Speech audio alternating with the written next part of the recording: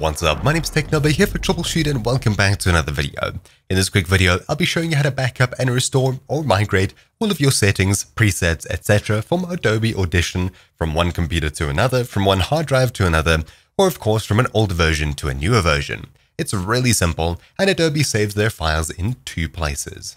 So, opening up Adobe Audition, you can see I have a bunch of different effect presets saved down here. We'll be copying these, keyboard shortcuts, window layouts, etc. from Adobe Premiere Pro, whatever version you're currently on, to another version, or of course another computer, etc. In order to do this, we'll be opening up a new Documents browser. Hold Start and press E to open up a new file browser.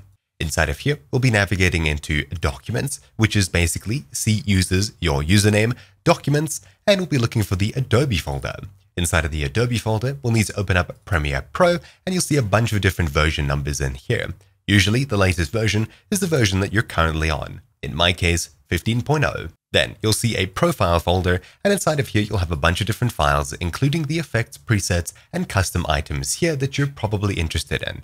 If you're migrating Adobe from one computer to another, from one version to another, etc., or you just need to restore absolutely everything, I'd highly recommend you make a copy of this entire 15.0 folder, or of course whatever version you're currently running, and move it across to a new computer.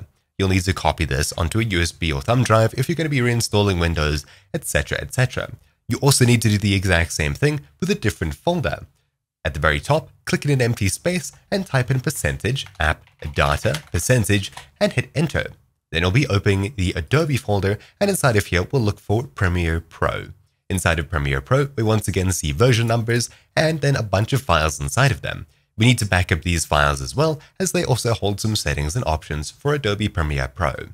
So I'd recommend backing up the entire 15.0 folder once again, or of course, whatever version you're currently running. If you copy-paste both of these folders from one computer to another, all of your settings, window settings, presets, keyboard shortcuts, etc. should be brought along with you. And it really is that simple. But anyways, thank you all for watching. My name's been TechNoba here for Troubleshoot, and I'll see you all next time. Ciao!